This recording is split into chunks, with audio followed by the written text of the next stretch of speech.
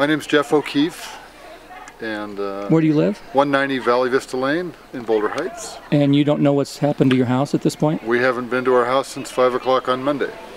Okay.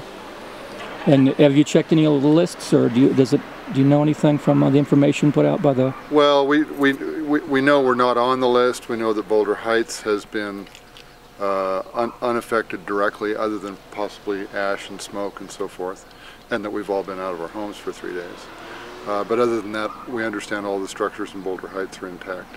We certainly understand the gravity. We live in this beautiful area, but it's hard to have something like this happen and simply not know what's going on and not be able to go up and see your home and what's happening, and certainly wishing that these great firefighters had more help.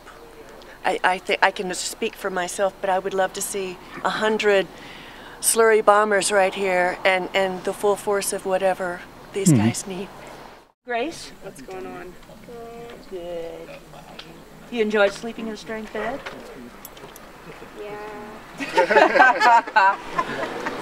I gotta say, that is the thing that impresses me most about all of this is 3,500 people got kicked out of their houses and 12 people show up to the shelter. Yeah.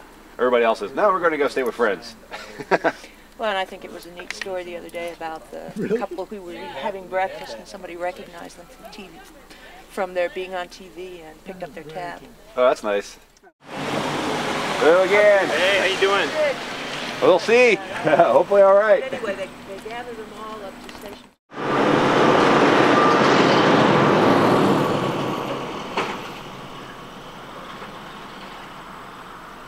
We have a lot of vehicles. Does anybody want to pile in the back here and take the ride? I'm going to go up. Good. Yeah, I'm going to grab a couple things and we're probably going to You head brought back both down. your vehicles down, didn't you? We'll take one up. Oh, you going to Right. take one up and leave it then? Or are you going to... No, I want to leave it. Fill it with more stuff. I brought those vehicles down. Yeah. But I'd probably park on the next street down. Talk to them, and I'll count bodies and give them the pass. Beautiful. Wow, it's almost like we got a plan. Well, we sort of do. Oh.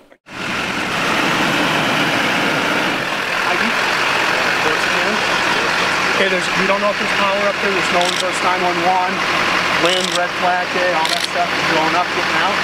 Okay. All right, go ahead and give you a pass. Go around him and go on your way up. Thanks.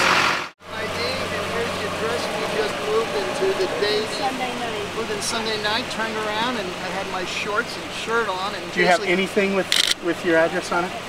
The lease is up there. We came down, got food, brought it up, and came down. And You're not going up for a friend or anything? No. We're going to go get our stuff and bring it down. We just unloaded it Sunday night. And we're packing up and we're putting our stuff up and we're coming down until you get power. Okay.